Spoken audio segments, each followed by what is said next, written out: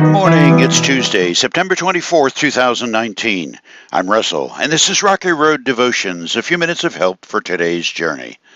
Our devotion today is entitled Finding Common Ground, and our scripture is 1 Corinthians chapter 9, where Paul writes, "Even though I'm a free man with no master, I have become a slave to all people to bring many to Christ. When I was with the Jews, I lived like a Jew to bring the Jews to Christ. When I was with those who follow the Jewish law, I too lived under that law. Even though I'm not subject to the law, I did this so I could bring to Christ those who are under the law. When I'm with the Gentiles who do not follow the Jewish law, I too live apart from that law so I can bring them to Christ. But I do not ignore the law of God, I obey the law of Christ. When I'm with those who are weak, I share their weaknesses, for I want to bring the weak to Christ. Yes, I try to find common ground with everyone, doing everything I can to save some. I do everything to spread the good news and share in its blessings."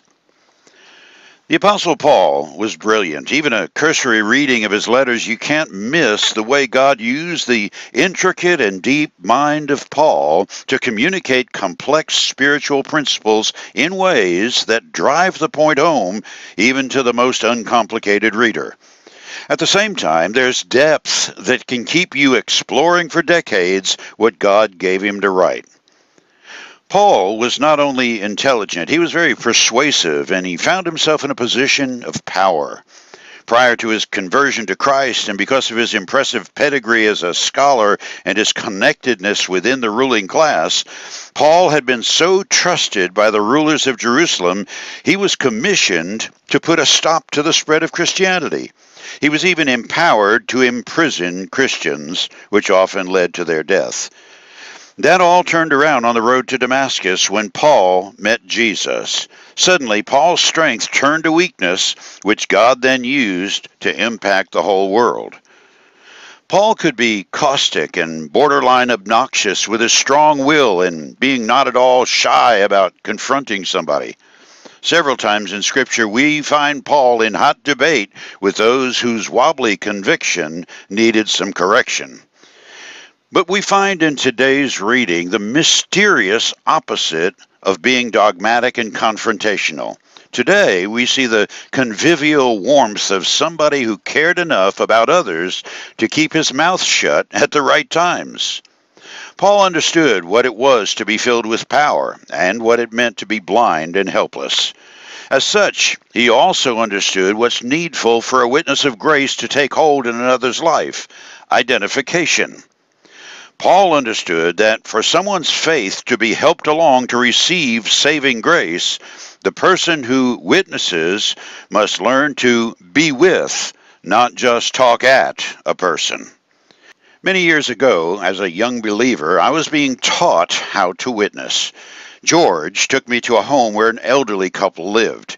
They'd recently moved to our community and visited our church. They welcomed us in, and George began his memorized and rehearsed speech before we even sat down on the couch. For the next 20 minutes, he led them down the Roman road and eventually coming to the point where it was now or never for their eternal security. Were they going to say yes or no to God? The whole debacle made me feel so uncomfortable watching how uncomfortable the old couple were. They were squirming on their seats. I wanted to rush over to them and give them a hug, but the old man simply said, "I think we'll think about that." Well, the next 20 minutes or so, George put on the most amazing display of browbeating someone to the altar I'd ever seen. The man and the woman finally caved and joined George on their knees at the coffee table altar and followed his direction to pray the sinner's prayer. 5 minutes later, we were in the car headed home. While driving, George asked, "Wasn't that great?" I had an answer, but God gave me grace not to pull the trigger.